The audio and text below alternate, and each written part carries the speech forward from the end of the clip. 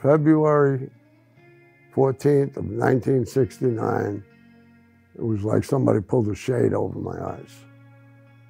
I started losing my sight.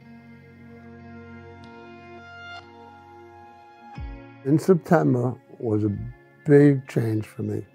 And the next thing I knew, I was in the hospital. And I'm being told I have sepsis and I have emphysema. I'm going to be on oxygen 24 hours a day.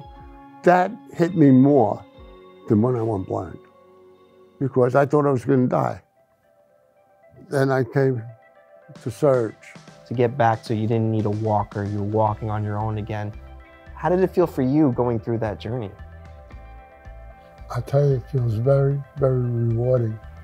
I am now in better shape, physical shape, than I was for the whole last 12 months. All right, so you're just coming up on 3 minutes. How are you feeling? Fine. If you need a break at any point, let me know. I will. I feel like I can go for an hour if I want. Your hard work and your determination definitely got you here.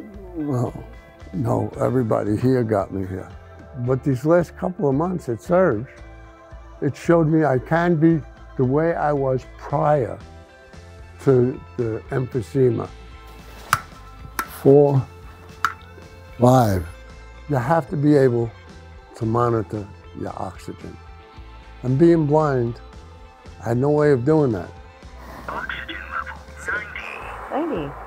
Pulse rate 48. And it's all because this thing will tell me what my oxygen rate is.